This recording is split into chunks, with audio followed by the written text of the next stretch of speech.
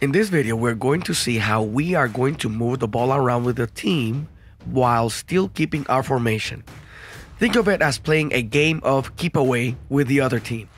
So we see here us starting from our starting position, and then we'll move the ball around like the arrows are suggesting.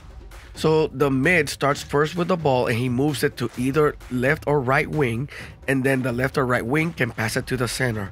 If the center doesn't have a good opportunity to strike, he can move it back to the left wings and then back to the mid. And we're gonna keep moving the ball away from the other team, back to defenders and even back to the goalie. Now look in this demonstration how the defenders follow the mid and adjust their position following that mid in case he needs to pass back. And then the left and right wing adjust their positions as well to get within passing distance. Let's look at a simulation now with a team defending. We'll always pass the ball back to the mid, and the mid will try and find one of the wings. And as they pass to the wing person will see maybe in this scenario is getting blocked. He cannot make a good pass to the center, so he passes back to the mid, and the mid passes back to the defender, keeping the ball away from the other team. Now goalie, watch out. When you get a pass from a player in your team, you cannot use your hands. You have to use your feet and pass the ball with your feet. Now the goalie moves the ball over to the other defender, and the other defender tries to pass either to the left wing or to the mid.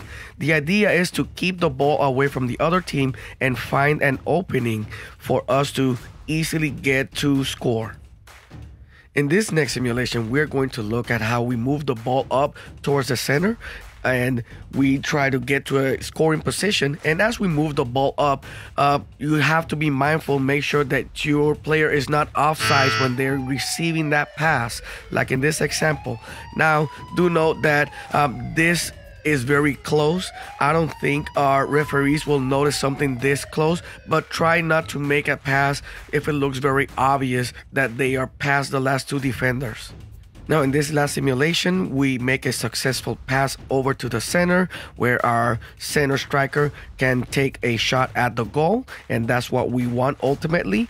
Do note that it does not have to be only the center striker taking shots at the goal. Left wings or right wings or anyone in the wings, you can take a shot at the goal. Remember what I say, if you are within shooting range for yourself, take a shot at the goal every time.